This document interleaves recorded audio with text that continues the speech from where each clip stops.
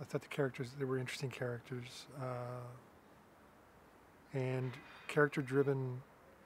I mean, the dog Enzo is a character, but obviously bringing in very human qualities. But the character-driven pieces are rare these days in films and studio films. They're a rare thing now. So when you see a character-driven, when you get a character-driven script coming your way from a studio, it's pretty exciting, actually. My job is to find the reasons why my character does what he does, and in this case, he's clearly obsessed with, or is driven by, the welfare of his daughter and then his granddaughter. So, and he's a man of means. He has money. I don't know if it was his biggest fear, but it's one of his fears, this type of man, that his daughter is going to marry someone who's not going to be financially secure. And again, that's what this guy, how he orders the world, is around financial security.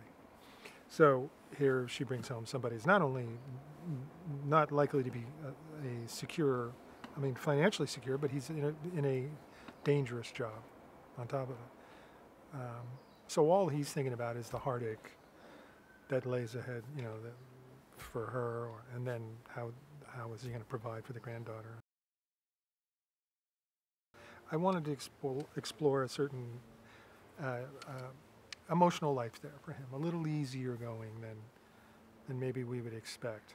But when it comes to the real losing a daughter and the trauma of that, I mean, we all know in many cases, parents who lose a child, let alone an only child, they simply don't survive. I mean, they just don't survive. The marriage doesn't survive, or one or both of them literally don't survive. They lose it. They lose the will to live. So that's not in this story, but I mean, that's another thing that Simon and I talked about, because that's not the story we're doing. These folks survive. But we agreed that some element of that level of grief had to be, for me as an actor, I had to have that in mind when I was approaching the confrontation with Denny about, handing him the papers and all that kind of stuff. I mean, that's just a man on the verge of a breakdown. He has a level of sincerity that's very endearing, it kind of comes from his toes, which it comes up from the bottom, and he means it, and it's just a natural quality he has, which is, I think, very appealing.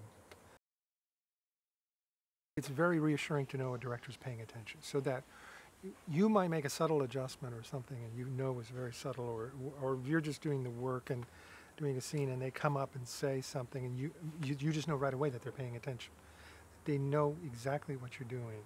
And Simon, he's really trying to achieve something, and he's being very meticulous about it.